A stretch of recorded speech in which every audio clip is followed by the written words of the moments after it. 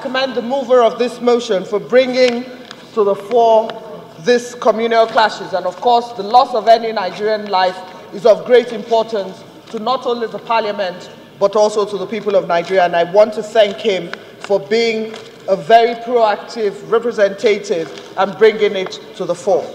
However, Mr. Speaker, I am a little concerned with one of the motions, with one of the prayers, especially prayer 1. And it reads, urge the Chief of Army Staff to direct the military commander stationed on the border between Ariam and Abama communities to arrest the deteriorating security situation. Mr. Speaker, by the laws that have been passed by this Parliament, the Chief of Army Staff cannot deploy the troops. It is the Commander-in-Chief of the Armed Forces. And Mr. President, and 2 days ago, Mr. Speaker, there was also concern brought to the floor, before the floor of this House, about the over-militarization of our communities. Mr. Speaker, the job of the Nigerian Armed Forces is to protect the territorial integrity of our country.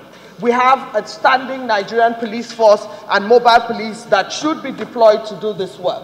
So my concern is that while we recognize that there's absolute need for us to bring back the peace to those areas, Mr. Speaker, sir, I believe that the Nigerian military should be confined to the job for which the Nigerian military must do, so that as we continue to get concerned about the fact that the Nigerian army is on the streets at checkpoints in a democratic government, that as a parliament we're very careful that we do not ask that they be deployed to the streets and into the places that they really not be.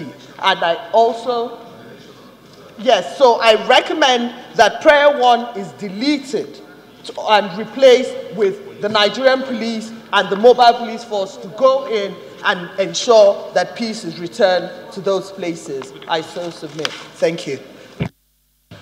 So it's a contribution would